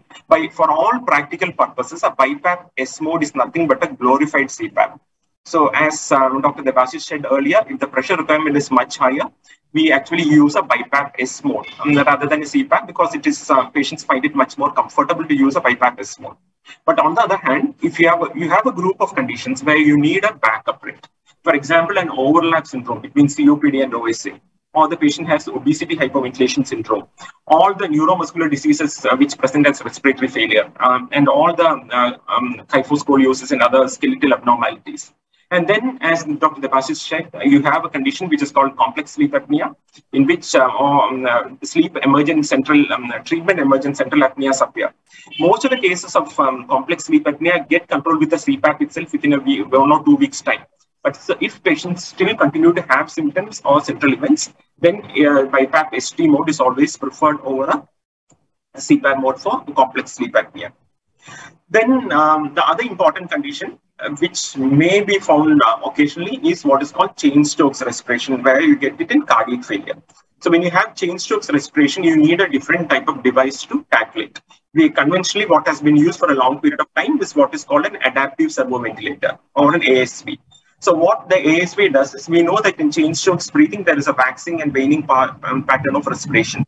So the machine actually studies the patient's breathing pattern and supplies a ventilation which is anti-cyclic to the patient's pattern. So when the patient hyperventilates, the machine will reduce the pressure support. And when the patient hyperventilates, actually it increases the pressure support to normalize breathing. So for a long period of time, adaptive servo ventilator was thought to be the treatment for Cheyne-Stokes respiration, central sleep apnea. But then now we know that it can actually do more harm in certain group of patients than good. So basically, when you have a patient with Cheyne-Stokes respiration, the PAP device of choice actually depends on the cardiac function of the patient. And when by cardiac function, I mean the ejection fraction. If the ejection fraction is more than 45%, the patient can be started on an adaptive servo ventilator. But if the ejection fraction is low, less than 45%, these patients will have actually increased mortality with ASV. So for that group of patients, the PAP of choice is a BiPAP ST mode. Then you have volume assured pressure support devices that are used to increase to treat cases of alveolar hypoventilation, like obesity hypoventilation syndrome, neuromuscular disease, kyphoscoliosis, etc. VAPS technology is supposed to be much superior to the conventional treatment modes. So this is, in a nutshell, the various types of PAP devices that are available. This is very in-depth analysis about the PAP devices, sir. Sir, my next question is for Eema. One thing I want to add, sir has already mentioned in a very beautiful manner what are the devices that you should use in different kind of scenario. But for a patient of obesity hypoventilation syndrome, if we're diagnosing, then we should give a trial of CPAP, as we all know that 90% of the OHS are associated with obstructive sleep apnea. So first time a patient coming to us with OHS, with OSA, we should give a trial of CPAP. If is not cured with that of the CPAP therapy, then we can convert it to BiPAP with that of the ST mode. And that's a very important point Dr. Debasis has said. When you have patients with obesity hypoventilation syndrome, we find that 90% of patients have some degree of sleep disordered breathing. And most of these patients will do extremely well with CPAP. There are only 10% of patients who have pure hyperventilation. And it is for those 10% that actually you need a backup BiPAP. Mahesh, I would like to interrupt because we have a lot of questions in the chat box.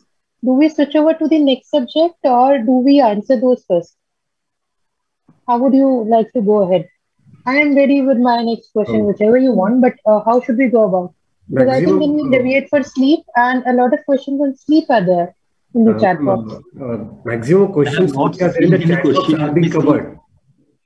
Okay. Through our discussion. So I'll finish with this one, then I'll take if time permits, then I'll take the questions. Okay, done. So, ma'am, next question now. I'll change the mode from sleep to little to drains. So, my next question is for you, ma'am. Ma'am, what is the difference between chest drain with trocar and Malicot self-retaining catheter, and in which condition we prefer Malicot over chest drain? Okay, thank you for this wonderful question. I have to go back and search actually about Malicot's preference over chest drain. Since I did my DNB from a private institute, I had been practicing chest drain with trocar over the time, and we did prefer, except for few things. One advantage that Malicot has is it's a self-retaining one because of its flower. The second advantage is the cost. With the current chest drain with trocar has increased to a cost of more than 1100. The Malicot is in the range of ₹50s. Okay, so that's another advantage. And the third advantage is you do not need to do a stitch in the Malicots comparative to the chest drain. While for everything, I would prefer chest drain with trocar. We do a minimum, all the respiratory physicians well know it, that we do in a minimum scar and a minimum cut comparative to a surgeon's drain who had been using earlier to this trocar device with us. You can have anything from a bag to the two bottle system to a 3-bottle system. That depends on where you are working, how much easier for you it is to get. And for all the conditions, for the chest drain, this is in addition to your question. One should know, earlier they used to say for pus, put a larger bore, and for the air, put a smaller bore. This has been off now. We have been using even in the pigtails in the pus conditions. I would still suggest, there was one thing that I learned from one of my very good teachers. Always see the intercostal space size before deciding the size of your ICD. Otherwise, you will rupture the van bundle. So this is an addition. And I honestly speaking, I could not find any where is Malicots preferred over the chest drain. All the other co-panelists have learned a lot from you. Thank you for that. Please, if you could add on to this. Thank you. Malicot's catheter is having a self-retaining flower-like structure at one end, and it has a rubber. So this rubber is little bit can create an inflammation, and sometimes it may cause a little fluorosis at that area. That is the only advantage which has, apart from it being a very cheap. Yeah, it is definitely cheap. Right. So my next question is for Deependra, sir. Sir, please enlighten about the criteria other than lights criteria to differentiate between the transudative versus exudative, and mention the fallacies of lights criteria. Thank you for this nice question. And this is one of the criteria we are using in day-to-day practice. And I think all the students generally know this lights criteria. They're on the tip of the mouth because they must know, either otherwise it would have bad consequences. So the criteria they are knowing. So the question here, it is good that what are the fallacy of this lights criteria? And when the light criteria came the first time, it get published in 1972 in Annals of Internal Medicine. And it is said that it is almost sensitivity of 98% and specificity of also around 96 to 97%, especially in identifying the exudate. But later on, it may realize that sensitivity part for identifying exudate is okay for the lights criteria, but for specificity part is the issue. And it said that it is not 98% specificity, it is around 70 to 73%. What it means that almost 1/4 of this exudate are basically falsely classified as exudate on basis of lights criteria. So they took the 25% of transudate falsely as exudate. So that is one of the fallacy of this this lights criteria. It identifies the transudate is okay, If once you are getting the transdate, there is no confusion. But if you are getting the exudate and you are suspecting clinically or by all the workup that might these patients look like it is having some transitive related pathology or systemic pathology like kidney disease, liver disease, or cardiac disease, and you are getting this exudative, then you think that there is some other factor. And what could be the factor that lead to transitive exudative? This is said that especially with the CCF cases, because of use of the diuretics, it change the concentration of protein, and that could be the cause for conversion from transudative to exudative. So it falsely classified the transdate almost 25% cases as exudate. But how do you confirm that it is an actual transdate or not? And for that, there are some criteria given that you need to look for the serum pleural fluid protein ratio and the serum pleural fluid albumin ratio. For the protein ratio, if it is more than 3.1, or albumin ratio, if it is more than 1.2 between serum and pleural fluid, it means that you are dealing with a true transudate. So that is one of the criteria to just differentiate from true to false exudate. And there are some other criteria to differentiate transdate and exudate. I have read one of the Hafner criteria. They have included serum this pleural fluid cholesterol level more than 45 milligram per deciliter, along with the protein ratio and LDH ratio. So they have used these three parameters to classify the exudate and transdate. I don't know the other criteria. If the other panelists want to add anything in that. Thank you. Lights criteria is a very basic about the pleural fluid, which can be asked in the exam. If you mention about the lights criteria, that's an add-on point. But if you do not mention, then it is a very negative factor for you during the examinations. And one thing to mention about that, you should know about what is a transexudative, as Sir has mentioned. And there are two figures to remember. If it's albumin gradient more than 1.2 and protein gradient more than 3.1. So my next question is for basically just Dr. Mahesh, there are basically three types of questions generally examiner expect. The one type of question the student must know. The one type of question say that good to know, and the other question they say nice to know if you reply that. So yes, you have to reply this must know answer, otherwise it would lead to the bad consequences. So this type of students keep in mind. You can't forget this basic questions answer of the basic question. Thank you. Yes, sir. So as Sir has mentioned, lights criteria is must know for all the students. So my next question is for Dr. Debasis Behera, sir. On ABG, how do we determine whether the disturbance is acute or chronic? How do we understand whether the compensation is acute or chronic? Sir, actually our body is a very beautiful system. So whenever there is some disturbances in the body tries to compensate. So is the case in case of acid-base disorder.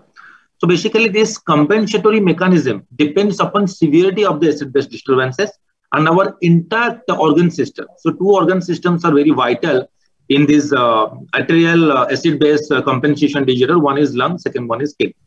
This respiratory compensation occurs quickly, maybe around 6 to 24 hours. But this renal compensation might take from 1 to 5 days.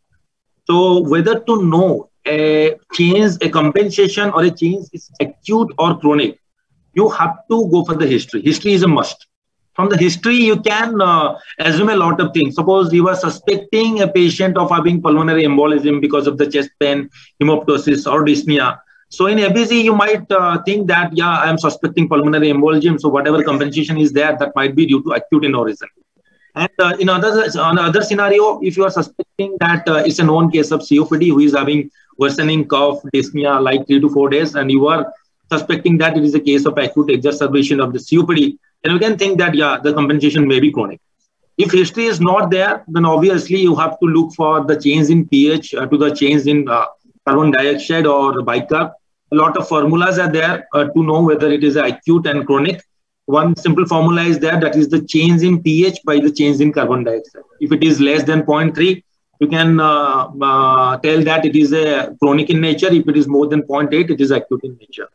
And regarding compensation, what is the compensation value should be, that depends upon it is acute or chronic. Suppose in respiratory acidosis, there is elevation in carbon dioxide. So what we should suspect that the bicarb should change accordingly. So in respiratory acidosis, if it is acute in nature, so 10 millimeter mercury in rise in PCO2. So there is 1 milliequivalent rise in bicarb level. For chronic, it is 5. And for respiratory alkalosis, it is 2 and 5. So these are the formulas that you should keep in your mind if someone has given you the ABG to draw the conclusion whether the compensation is adequate or inadequate or some mixed disorder is present. Similarly, for metabolic acidosis also, the expected PCO2, some formulas are there. But the bottom line thing is that we should all know that the compensation never bring back the pH to normal or overcompensation. Whenever you will see overcompensation in an ABG, you should always think some another disorder existing with that of the patient. So you should think about another disorder whenever you will see an overcompensation inside an ABG. So these are various steps of ABG diagnosis, starting from this validity up to the double and triple disorder. So you should look into these kind of factors while reading the ABG. That is very well mentioned, sir. The two things to remember here, acute and chronic. For the acute, the numbers to remember is 1 and 5. For chronic, it is 2 and 5. 5. So my next question is for Eema Chaudhary, ma'am. What are the causes for low glucose in pleural effusion and causes for eosinophilic pleural effusion? Okay, so basically to understand why would we have decrease in glucose in the pleural fluid that we are collecting in the effusion. There are two causes. One is there is thickened pleura that is not allowing the diffusion to happen. And the second is there's something in the pleural fluid which is having increased metabolic activity and it is consuming the glucose. So if you learn by this method, you will be able to understand what are the reasons. So basically when we used to learn, we used to think 3 main causes. One is empyema, the second is RA, and the third is malignancy. But when I was searching more for this question, I could find actually there are 7 causes. So paranpneumonic effusions, malignant effusion, tubercular effusion, rheumatoid arthritis as I told, chemothorax in addition, paragonemiasis in addition, and your eosinophilic granulomatous polyangiitis or the Church Strauss. These are the 7 main ones where you can have low glucose. For the eosinophilic effusions, you have malignancy, idiopathic, and paranpneumonic as the main ones in all these studies that have happened. In addition, you can have in tuberculosis, you can have in pulmonary embolism. Now, in addition to this, I have learned from a lot of cases which were discussed in one of the NCCP meets, your parasitic infections can lead to bilateral or unilateral eosinophilic effusions. So I've mentioned the ones with decreased glucose and the ones with more eosinophilia. Okay, that's all. Many times, examiners can ask the question, how would be the pleural fluid in rheumatoid arthritis? So one should be prepared for that. So my next question,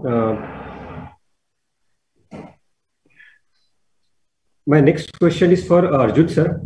What are the various methods of reversibility on spirometry and what parameters to label a significant reversibility? See, when we say, actually, what I'd like to state first is that in the latest GINA guidelines, which was released a couple of days back, they've actually replaced the term reversibility with responsiveness. It is now called bronchial responsiveness. So what basically we mean by that is the rapid improvement in one of these 2 parameters. It is either FEV1 or peak flow within minutes of giving a short-acting beta-2 agonist, short-acting bronchodilator. So for the classical thing that we often do is when we do spirometry, if there is obstruction, you give a bronchodilator and look at the reversibility. So how much does the FEV1 and the peak flow improves? So if the FEV1 increases more than 12% plus 200 ml over pre-bronchodilator, you say good reversibility is present. There are a couple of other things that we need to know here. Number 2 is we usually use short-acting beta-2 agonists like salbutamol, 200 or 400 micrograms. We can also use ipratropium. to look for reversibility. If you are using ipratropium, the dose is 160 micrograms of ipratropium. But the point is that you check for the reversibility after 30 minutes, not the 20 minutes that you use after salbutamol. Gino also says that with the looking into the reversibility pattern, you can actually diagnose asthma with confidence if the increase is more than 15% plus 400 ml. So you can actually confidently diagnose asthma based on that alone. Equally important from the exam point of view is that something which can be often asked is if the patient is on a bronchodilator, when should you stop the bronchodilator before the patient is subjected to the spirometry? If the patient is on a short-acting beta-2 agonist like salbutamol, it has to be stopped 4 hours prior to the spirometry. If the patient is on a twice-daily long-acting beta-2 agonist like formoterol or salmeterol, it has to be stopped 24 hours prior to testing. And if the patient is on a once-daily long-acting ultra-LABA like indacaterol, it has to be stopped 36 hours before doing the spirometry. So these are certain important points one should know. Practically, it's important, from the exam point of view also it's important. And one more thing for our students is do the table viva, they can keep all the bronchodilators, respipules, MDI, rotacaps, as well as the newer bronchodilators. So be prepared with the newer bronchodilators. My next question is for Deependra Rai sir. Is a little offbeat now. We are going towards now ATT. How do we modify ATT for drug-sensitive TB in case of hepatitis? So I would reply in two parts. So in first part, how to label the patient as drug-induced hepatitis. So there are several criteria given by the different guidelines, WHO, ERS, ATS, they're having a different criteria. I would combine here. So there is a clinical and biochemical criteria to define drug-induced hepatitis. So in all the cases, you need to rule out the viral hepatitis causes.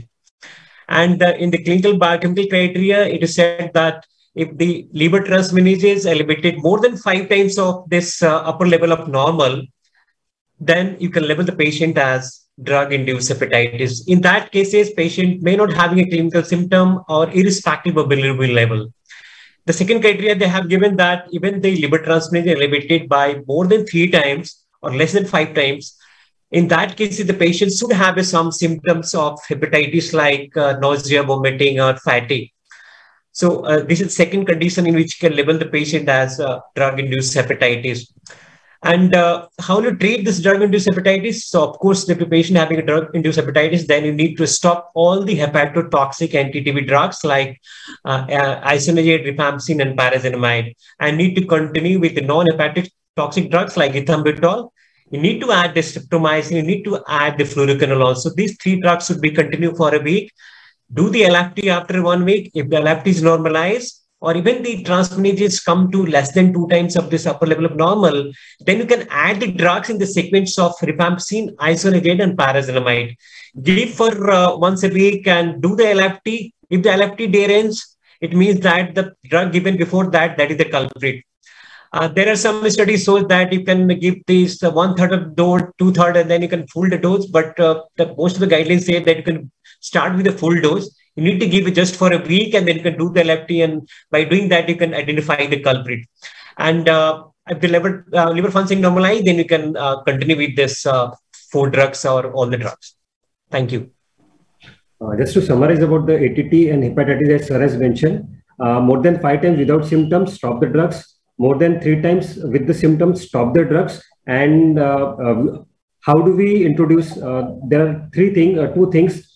Start with the 1/3, 2/3, and complete drug, or you can start the full dose of the drug. Sometimes in cases of severe hepatitis, there can be derangement of INR. Then in those patients, we cannot go ahead with the streptomycin intramuscular injection. So if patient is admitted, the patient can be given a IV amikacin as in replacement to streptomycin. There is one more school of thought to this thing, that if patient is not having the severe form of extrapulmonary tuberculosis, then we can stop the drug for some time. If it is a severe form of extrapulmonary tuberculosis, then preferably you should be starting the patient on hepatosip regimen, that is aminoglycoside,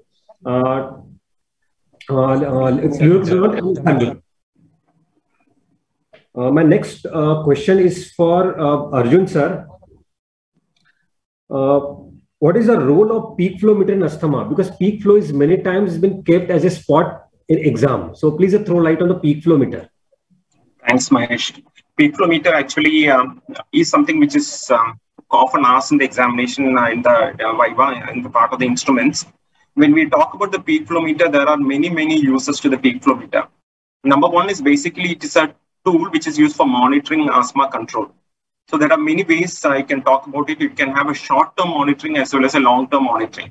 Short-term monitoring is what basically we do in an emergency room and the patient comes with an acute attack to know whether the patient is improving or not.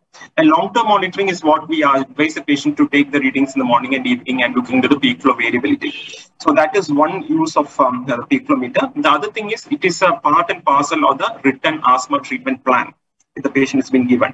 So the patient is asked to monitor the peak flow at home. If the patient is on the preventive medications, and when the patient finds that the peak flow, patient starts developing symptoms and there is a drop in peak flow more than 50% or 60%, then it means that there is an imminent exacerbation going to happen. So the patient has to increase the preventive medications, and if need be, take oral steroids also, and then go for medical attention. That is one part of it. The other important aspect of use of peak flow meter is to demonstrate variability. Variability is a very important aspect of diagnosis of asthma. You can look into variability in various ways. One is, as we talked about, the reversibility. The other is the peak flow variability. You chart the peak, look into the peak flow and find that the variability is more than 10% in adults. You say that the patient has asthma. And that is one of the ways of looking into it. The new thing which has happened as regards peak flow meter is now we have what is called the WHO has a program called the PEN or the PEN program, which is the package of essential non-communicable diseases. And in that, peak flow meter is now being regarded as one of the most essential tools for diagnosis of asthma and COPD in resource-limited settings, low middle-income group countries.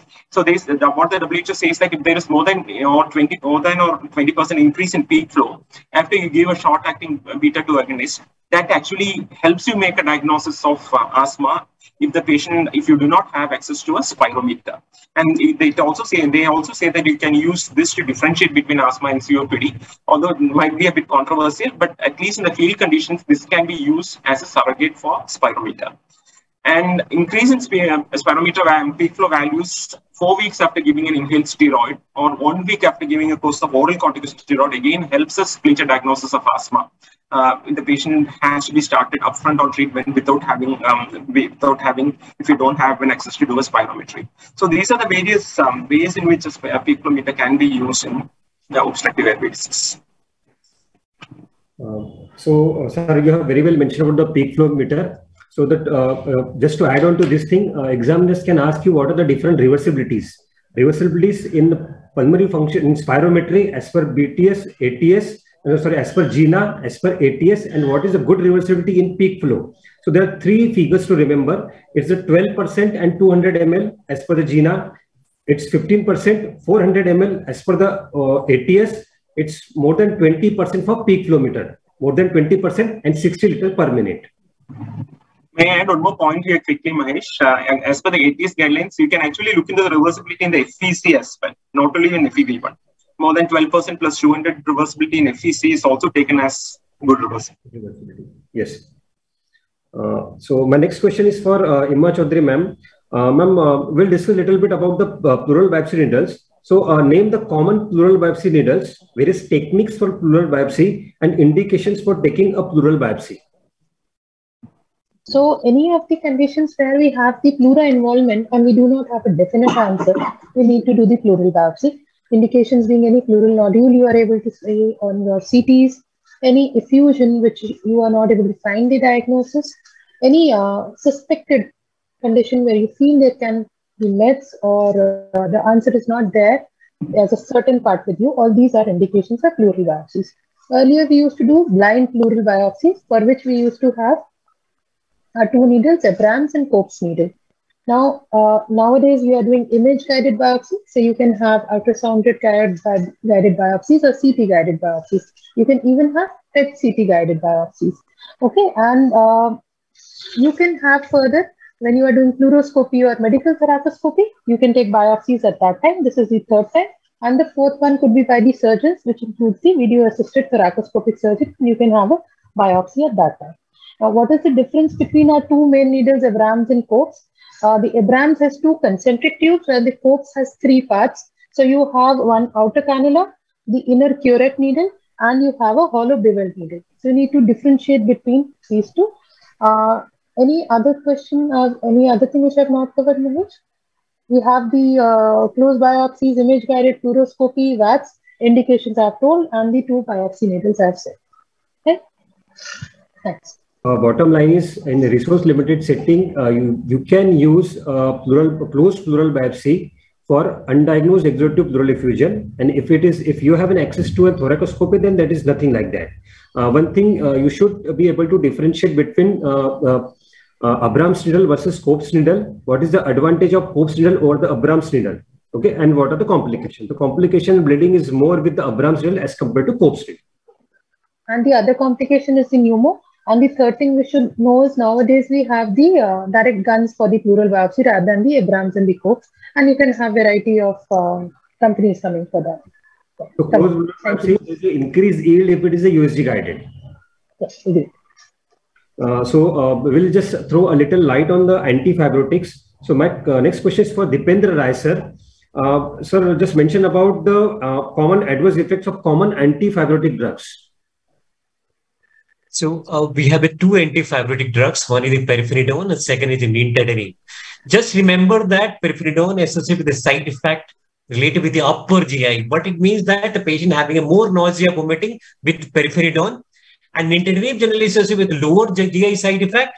So there is more diarrhea with this nintedanib. So almost half of the patient having a diarrhea with the nintedanib, and almost 1/3 of the pirfenidone patients having nausea and vomiting. Both the drugs are associated with hepatitis or drug-induced hepatitis, so you need to monitor the liver function test during the treatment phase. One side effect of pirfenidone generally asks the examiners, that is a photosensitivity. And there is occurrence of a skin rash, especially after exposure to sun. And it is also recommended that whenever you are giving pirfenidone, you should always advise the patients to wear the full sleeve so that there will be less exposure to sun and there will be less occurrence of the skin rash. Other side effects are not very common. It is said that there is some patient having a poor concentration with the pirfenidones. So otherwise, all other side effects are not very important, and the general examiners don't ask. But just remember that pirfenidone with the upper GI and nintedanib with the lower GI, and hepatitis with the both, and photosensitivity and skin rash with pirfenidone only. So lower concentration would be post-COVID effect rather than pirfenidone. So do read about the antifibrotics, pirfenidone and nintedanib. What are the different trials related to it? Okay, so do read about the some of the trials of interstitial lung disease, like Panther trial, Capacity 1, Capacity 2, etc. So my today's last question is for Debasis Behera, sir. Sir, which medicines have a possible role in sleep medicine, and what are their indications?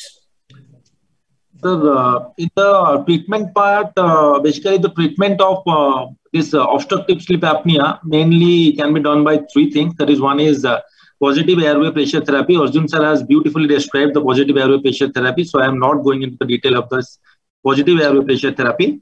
But the problem of this positive airway pressure therapy is that regarding the poor compliance to the patient. People start using it after 1 month. So in those cases, so you have to seek for other options, like surgery, oral appliance.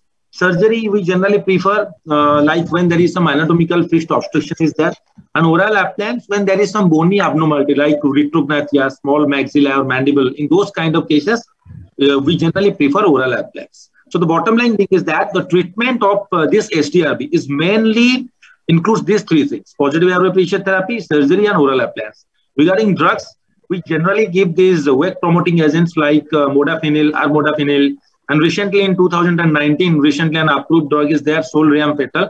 So it is used to treat excessive daytime sleepiness. But the point is that we cannot start these drugs upfront to a case of obstructive sleep apnea, who is having excessive daytime sleepiness. You have to give a trial of CPAP therapy first.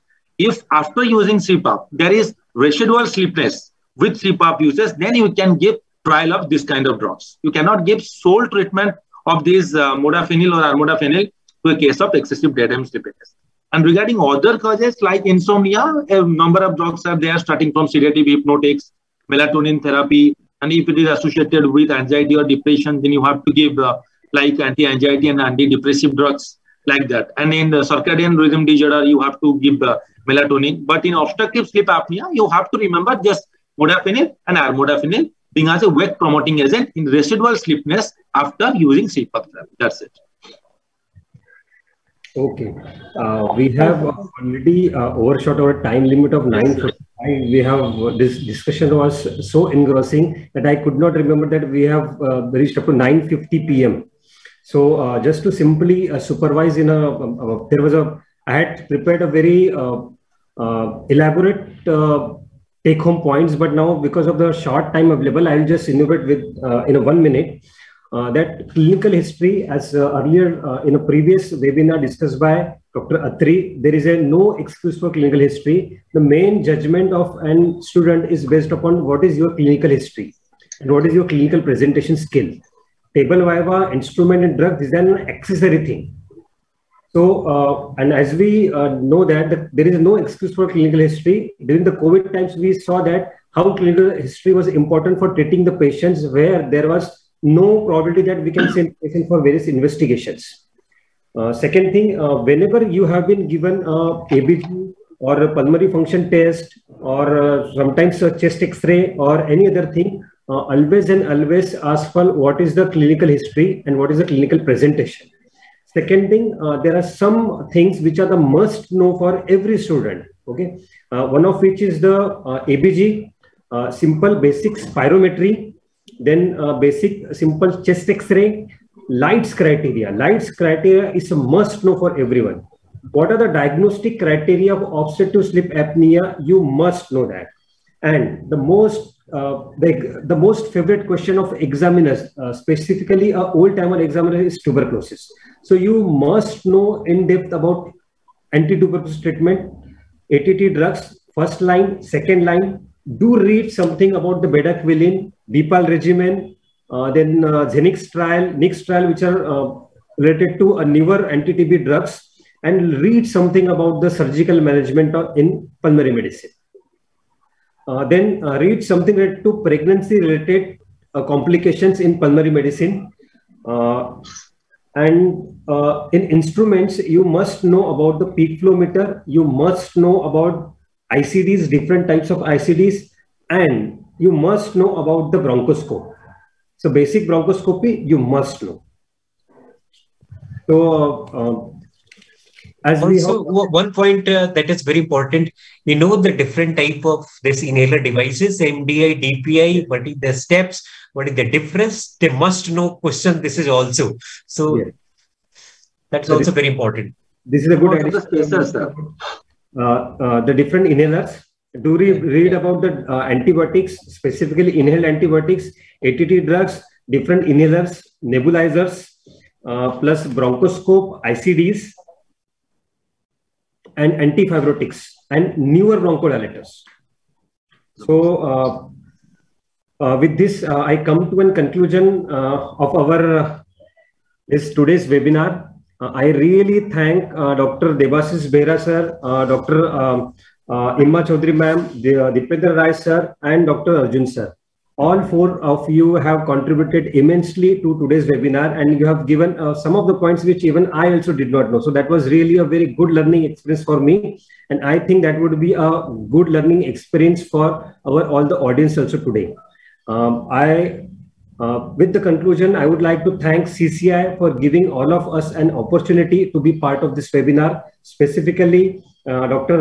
NH Krishna, Dr. Narayana Pradipa, Dr. Narendra, Dr. Ravi Dosi, and I cannot forget Dr. Chinam Chetty, who is a website coordinator. Also, I really thank all the audience for taking part in this webinar. I'm seeing that there are more than 60-70 questions, but because of the paucity of time, I'm not able to cover your questions. So my apologies for that. And thank you, our technical team.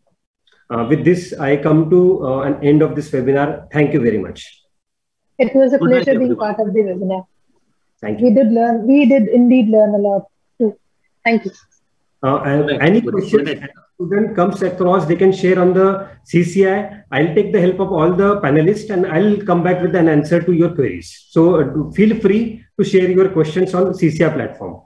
Sir, we can share our mail also. They can mail us regarding any question is there. They can mail us. Yes, surely. I'll share all mail IDs. And I'll try to answer all the questions which are unanswered on CCI platform. Thank you. Thank you. Thank you. Thank you.